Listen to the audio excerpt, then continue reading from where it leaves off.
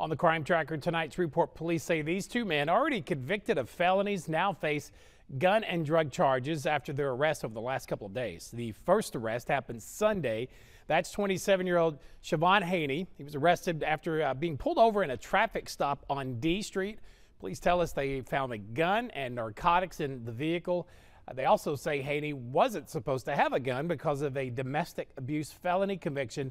He's facing a charge of being a felon in possession of a firearm and 3 drug-related charges. And yesterday afternoon, police got called to Canal Boulevard about this man, 24-year-old LaQuentin Robinson.